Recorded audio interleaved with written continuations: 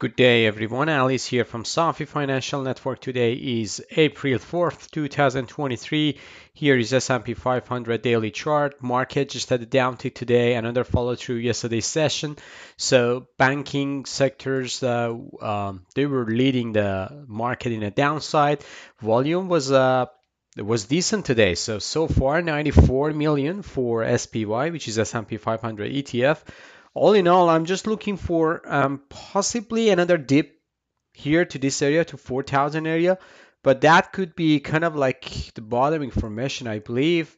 This sharp sell-off is not the crash or something like this, so it's gonna just come down here to this area, and probably that would be the bottoming formation for the market for the next rally.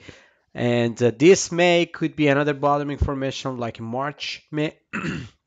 March bottom, and this could be another just initiation for the next rally. So we'll see how it goes, but all in all, I'm just looking for buying opportunity here about lots of stocks. To be honest, last 2 3 days, and we just accumulate more in our investment portfolio right now. All subscribers that they are in my investment portfolio, they're just taking benefit of my analysis, and we are just getting back to long position in some stocks. We will get back to those ones, and I'm gonna just name some of them.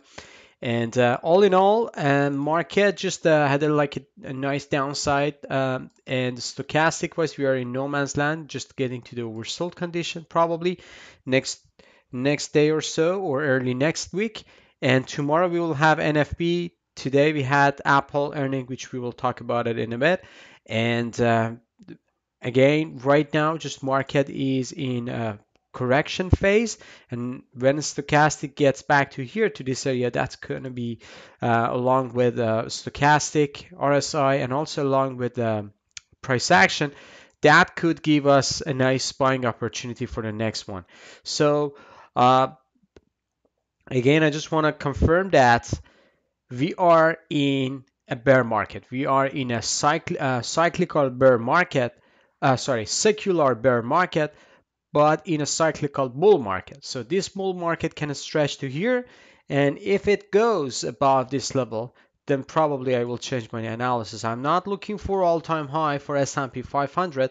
I'm looking for kind of like a decent rally to the months of August. So it can just happen uh, by second half of the May, going to the June. June again is going to be a choppy, but after June bottom, we could see a rally for July, August to this area. So we'll see how it goes. Moving on to Nasdaq, which is a technology index. Today Nasdaq was pretty choppy, and I should say doji bar. Just if you look at the Nasdaq chart, so it's kind of like interesting because this one goes to here to this white range bar, and right now we are at the middle of this white range bar. We just got a sell signal from stochastic momentum. So if this one goes down to here to the overbought condition, oversold condition, we can see this one is getting back to a bull reversal. For now, MACD is kind of like a showing a bearish momentum, so it's going to be continuation for the downside. If this one goes down here to this area, I should say that's going to be the end of the corrective move. I'm not sure even if it gets there here. So because market just digesting the correction phase in this consolidation. So as you see here, since March 31st, Nasdaq didn't go anywhere. So Nasdaq just doing sideways consolidation, 2 days, 3 days pop, and then 2 weeks consolidation. So it's kind of like a normal for Nasdaq. And when this consolidation breaks either way, you see that's going to be a bigger move to the downside and then to the upside. So I'm just looking for kind of like this. So probably that's going to be the ideal scenario if Nasdaq goes down to here to this area and then pop to the upside, which would be fantastic scenario for the Nasdaq. So we will see how it goes.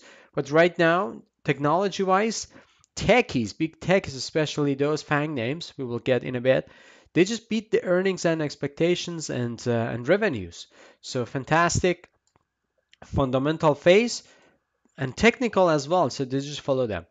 Moving on to US 30, which is Dow Jones. So Dow Jones had like an ugly day due to financial sectors. So financial sector just put pressure on the Dow, and unfortunately we just stopped out for the first phase. But I'm looking for kind of like another dip. Probably the tomorrow would be kind of like a buying opportunity. If it goes here, that would be, to be honest, fantastic buying opportunity for Dow Jones.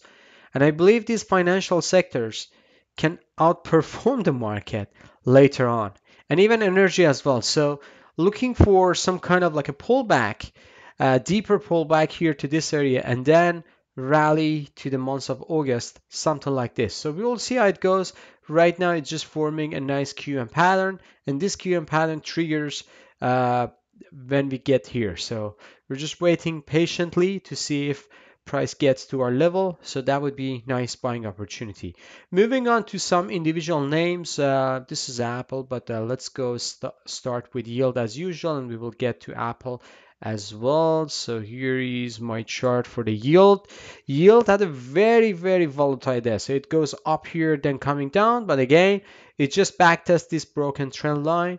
And I believe yield can do sideways here, especially tomorrow is going to be NFP, so no one knows what's going to be the number.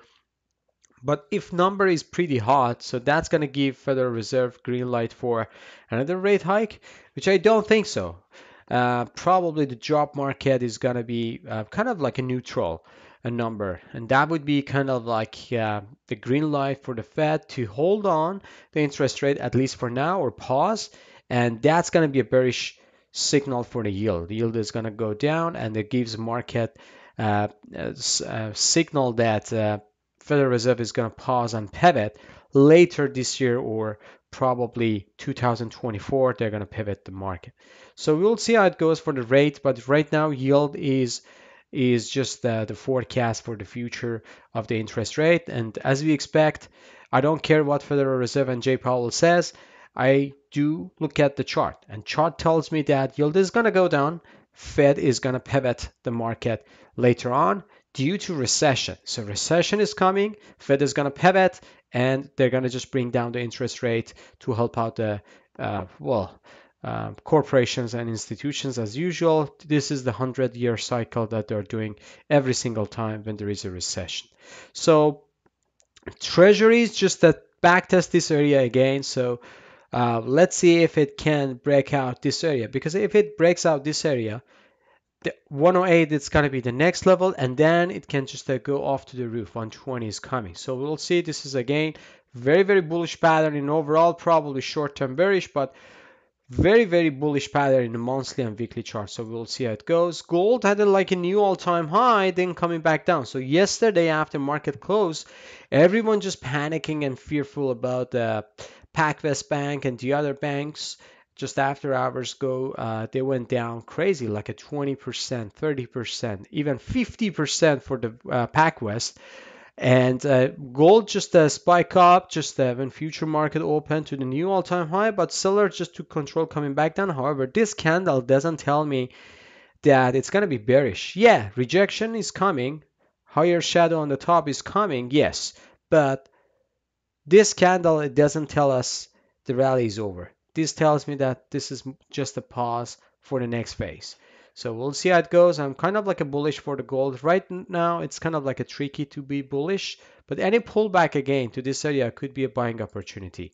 Crude, just a fantastic price action. On the other side, crude just go to the lower low, 63.77, and then coming back up. So here is the level that we were talking yesterday. So yesterday, when market closed here, we were talking about this area. And look what happened. Just touch 63.77 and then goes back up sharply. And if this one holds, and if this one goes above this pivotal point, which is going to be the end for the crude, at least for now. So we'll see how it goes. VIX, pretty nice price action. So VIX just satisfied the target. I should say VIX satisfies the upside target. Exactly goes here, the one that we marked on the chart, I think 2 days ago or yesterday. I can't remember, but I just told you if VIX break out this level, it's gonna go all the way up to here and then coming back down. So it happens sure enough, and VIX just coming down However, it was 9%, 9.54% to the upside. Not a bad action for VIX, but still, I'm not looking for a spike. Another spike is coming for VIX. Dollar just get a strength a bit, so it goes up 19 cents, 101. And right now, dollar is forming bearish consolidation here. So we will see how it goes. But if this one triggers to the downside, that could be pretty ugly for the dollar. It can go down to 97.99 and then 95.96 at the end of the day. Apple, which is kind of like the rocket star today, just a boost up to here. After market, Apple right now it's trading at 169.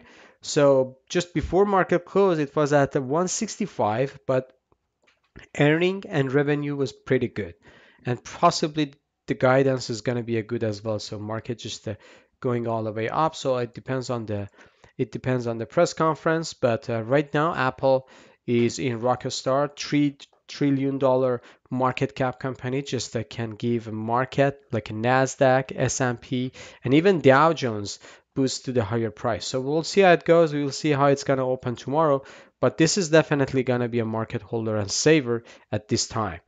Amazon, just the uptick today, pretty small uptick today, so 35 cents to the upside.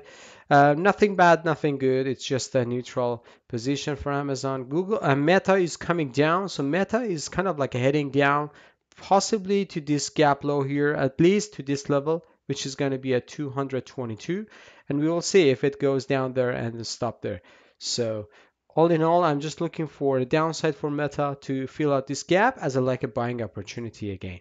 Microsoft, a pretty nice day. So not Microsoft, I know it's kind of like a looking the ugly one, just the top information, but it's forming like a consolidation. When it consolidates, it's going to go higher. So $1 up today, so not bad for Microsoft. Google, the same price action, 72 cents. It's just forming a consolidation prior this supply area, which is gonna be the bull signal for this area. So we'll see how it goes. But Google, I'm pretty positive on this. I have position, good allocation on Google, and I'm gonna keep that one as well. Netflix, just $1.48 up.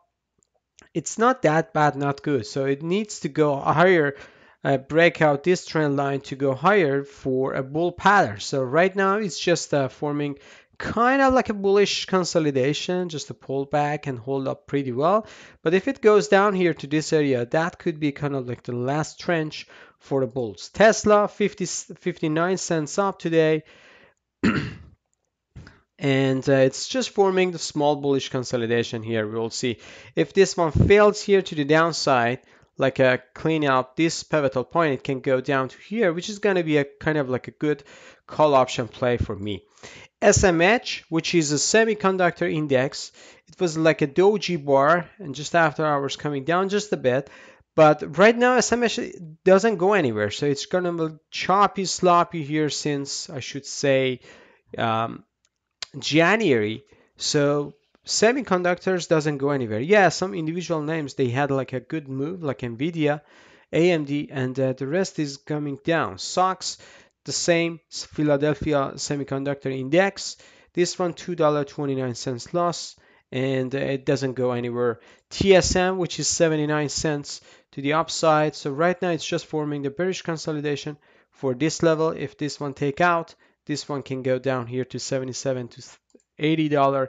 AMD, $5 up. So AMD, we just bought the pain yesterday. To be honest, I don't know what would be the reason for this move. Probably some changes, some corrections. I don't know in earning, but earning was pretty good. So people just sell it off yesterday just because of the guidance for Q2. I don't know why, because guidance can change. No one can forecast the market for the future, but seems like market just got crazy yesterday.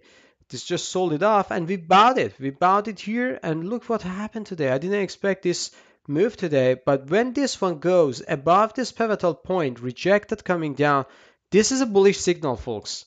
This is not a bearish signal, especially when this 6% upside move closing. And this tells me that probably bulls are coming back, institution coming back.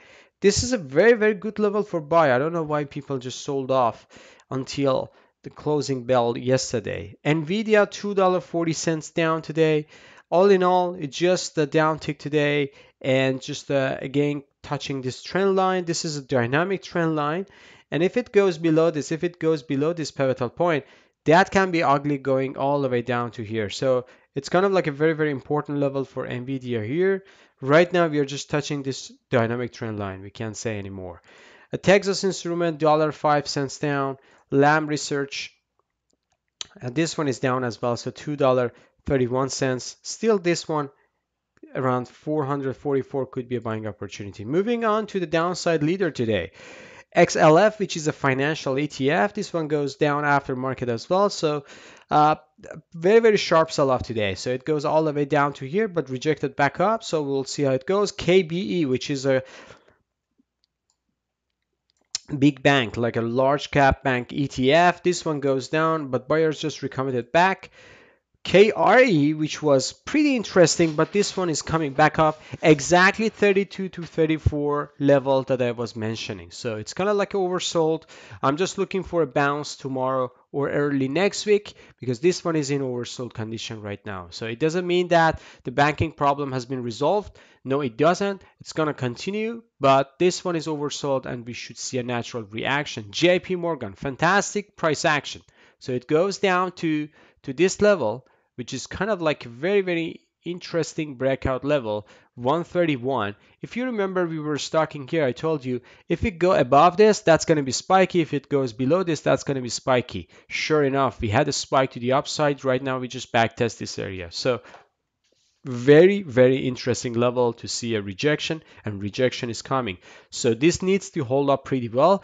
This is the best among the other banks and banking sector, and I do own share on this name as well. So the only name in banking sector I have is JP Morgan. Moving on to the Goldman Sachs. Goldman, not a good price action. The other ones got a better shadow, but this one, well, you can say, yeah, there is a shadow, but it's not that strong. So the sellers took control on this one. Wells Fargo, 5% down today. So Wells Fargo the same. It's not in a good shape. Citigroup, just a doji bar, hammer.